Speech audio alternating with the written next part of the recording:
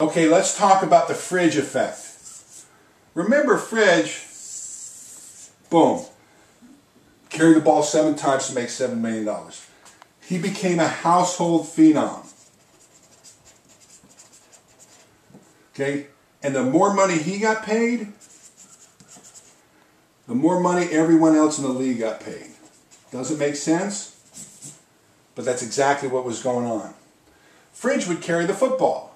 People didn't know in high school he was a fullback.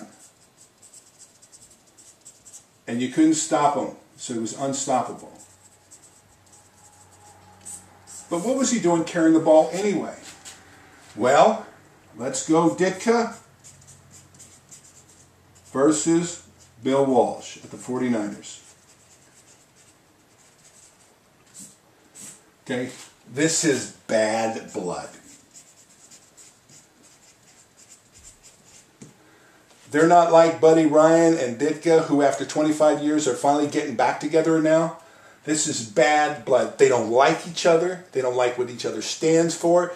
When they compete against them, they want to punish each other. They want to dominate them. And if they have a chance to run up the score, they're going to run up the score and jam the balls down their throat. Why? Ditka used to sit there and make fun of Bill Walsh's offense, saying it was a little wussy boy offense. It was a little bunch of kids with some little creative design that they didn't know how to hit people. And that made burn Bill Walsh.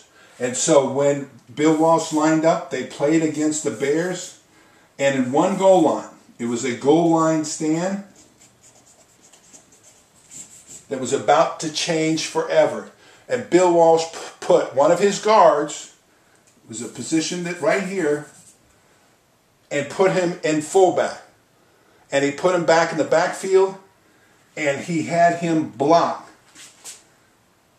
Everyone in the stands was watching this. It was nothing. You didn't have to do it. The 49ers had won the game.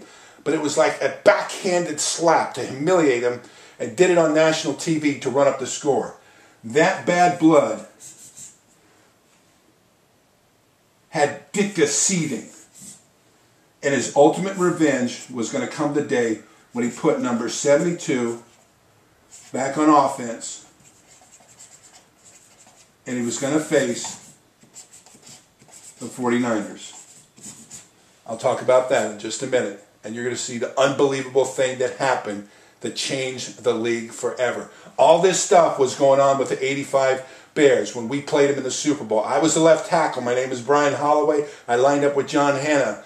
We had a great, talented, powerful team. But there was something going on in the background that we discovered.